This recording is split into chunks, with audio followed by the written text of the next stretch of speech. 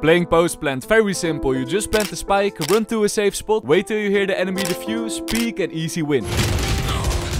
Well, it's not that easy. When it comes to the post plant, there are a lot of small things you could do to increase your chance of winning the round. And that's what we're gonna learn today. How to be the master of the post plant and win every time on the attacker and defender side. The reason I make this video is because I totally got wrecked by one specific trick that not a lot of people know about. So here's the first post plant tip. It's about the retake. When the enemies plant the spike, they often run away to safety. So when you need to retake, a lot of people will tap the spike once and then chill on the spike in the hope that the enemy peeks. Tapping the spike is good because you set the pressure on the enemy and you don't have to run around like a headless chicken searching for them. They have to peek you, my friends. But just tapping and waiting on the spike is wrong. This is what you have to do. When you need to defuse, predict where the enemies are. Maybe one of your teammates died and know where the enemy is, or you just know that the enemy is on a common spot. Now, instead of waiting on the spike after you tapped it, take a couple of steps to the opposite side of where you think the enemy is. In this case, I think the enemy is on the left side of Silong, so I take a couple of steps to the right. By doing this, when the enemy is peeking the spike, they will see you first before they see the spike. So their crosshair placement will be wrong and you could go for an easy headshot. This is how it looks like. I almost got no counterplay over here.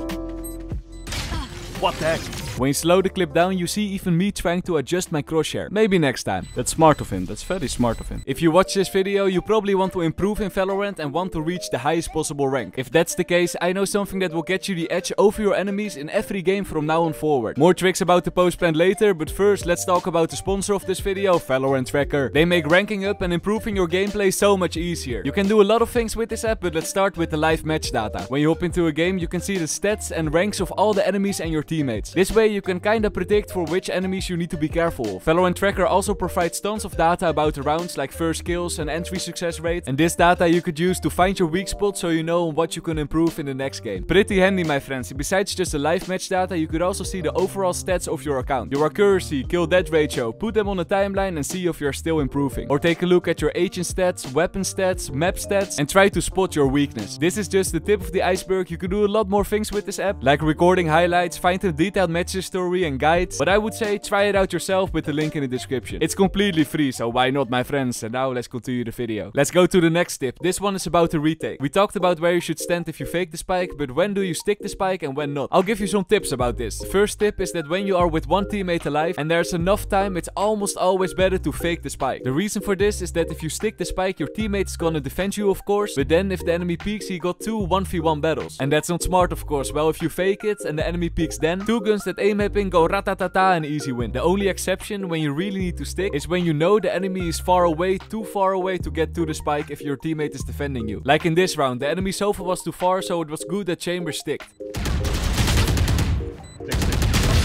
If I would have died there, Chamber still got the defuse. On the other hand, if you are alive with a lot of teammates, then there's a high chance that there will be a lot of chaos with a lot of smokes and things like that. That's the time to go for a sneaky ninja. And the last thing about sticking, if you're 100% sure that you could at least get the spike till half, do it. In this round, I knew that the enemies were on B long, so I decided to stick the spike till half, then stop to make the kills and then finish the defuse easy round. GG, bro. One enemy remaining. There's no way that I...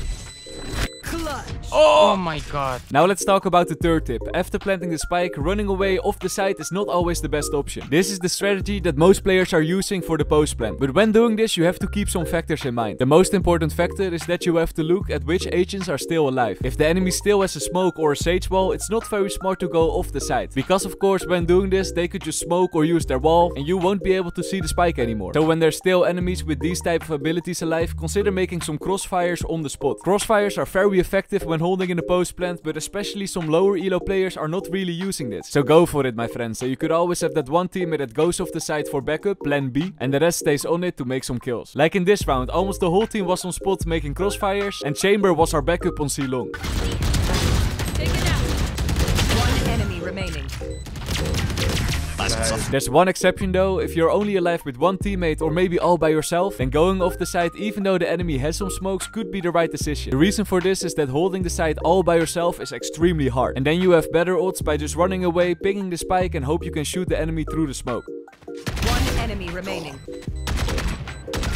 Clutch. Bonus tip, did you notice that? When shooting through the smoke, a lot of lower elo players will shoot like this. Don't spray and pray through the smoke, you might only hit the enemy once or twice, but that won't kill them. Instead, go for some burst fires where you think the head of the enemy will be. Easy round for you. Next tip, lineups. I won't talk about this for long because it's obvious of course, but if you got post plant lineups, then forget the tip I said before this. Just go off the side and use those lineups. They are very OP, my friends. The only two small tips I could give you about lineups is that if you use your lineup, don't think your molly will just teleport to the spike instantly. Your ability has travel time, my friends, so make sure to throw your ability in time. And the second tip, when creating lineups, make sure you don't stand too far away from the spike. You need to hear the defuse of course and the ability to peek when your molly is over. But post plant lineups are OP, so use them. Also, last thing, when you're retaking a site, you kill the last enemy but you still see a molly on the spike, don't be afraid to just walk in the molly and start to defuse. If it's not necessary, of course don't do it, but sometimes you don't have a lot of time to defuse the spike, so then you have to make the decision. Next one, this might be the most important tip when it comes to the post plant, and that is that you have to play around time. But how can you be as effective as possible? There are some rules of thumbs that you could use to win more rounds. The first one is when you are standing far away and you hear the enemy tapping the spike, peeking immediately is almost never the right option. Defusing the spike takes 7 seconds and defusing to half takes 3.5 seconds. So what I would recommend is to wait at least 4 to 5 seconds, then peek. At this point you don't even need to make the kill, go for a jiggle peek and look if the spike is defused till half or not. If it's not defused till half, just go back, wait again till the enemy taps it and then wait again 5 seconds. You waste the enemy's time. There's one exception to this though, when you are for sure that it's smoked, then don't wait 5 seconds because there's a high chance that the enemies will stick, so then immediately just spray through the smoke. Another tip when it comes to playing around time, if the spike is almost about to go off, dance around a little bit. Don't let the enemy see you. That's what I did in this round, an easy win.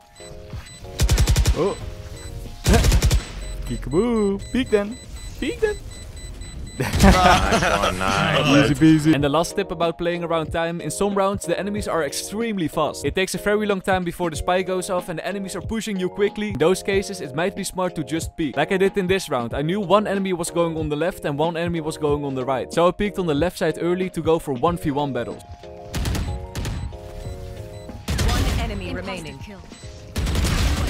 Hey. If I would have waited over here, then both enemies were pushing me at the same time, and then it was a 2v1. 1v1 is easier. Next tip, understand the spike mechanics. There's an essential spike mechanic you will have to know when you want to plant. When planting, the spike doesn't just appear underneath you. In fact, it goes a little bit to the way where you are looking at. This mechanic is so useful in a lot of situations. An example is over here on Pearl. Often this part will get walled by Sage and then you have to plant on the edge of the site. If you plant while aiming towards the site, the spike will get hidden around the corner. That's not very good, my friends. Look, you sadly won't be able to see the spike from long. But if you aim towards belong, then the spike will go towards long. Way easier to hold in the post plant. Sadly, on this spot, the enemy still will be able to defuse around the corner, but now you can at least see if they stick or not. Another example is for when you are planting in a corner. When you are doing this and you face towards the corner, of course the spike will go in the corner. But if you face the other way, towards the side, then the spike goes a little bit outside the corner. This could be a big deal because now when the enemies are defusing the spike, they have more playing room because they can defuse it on the left of the spike, the right of the spike, and then it will be harder to hit them when shooting through a smoke, for example. Just look at the difference, and I mean, it's not a lot of extra work, so make sure you face the right way when planting the spike. Next tip, the planting spots. I won't go over this for too long because I discussed it a lot on my channel, but when you are planting the spike, the default plant spots, in this corner on Split, in this corner on Haven, over here on Fracture, is not always the best plant spot. If the site is clear, try to plant the spike as much in the open as you can do. This way it's easier to hold in the post plant. Keep in mind though, these plant spots are way more dangerous, so only plant here if you get covered by your teammates or smokes. Now let's talk about the post plant tricky I use myself a lot during the games. If you watch any of my Road to Ascendant series, you probably know this trick already. But the thing you could do, after you plant the spike, try to flank around and peek from another side. You can do this on almost every map. On Icebox, just go towards middle. On Ascent, you could rotate all the way over Catwalk towards tree. And in Haven, all the way around towards Garage. Two main reasons why I think this trick is overpowered. The first one, there's a very low chance that the enemies will expect you over there, because often you come from the spot where they are coming from. And the second reason is when you do this, you immediately watch the flankers. A pretty cool trick, really recommend to use it so now and then.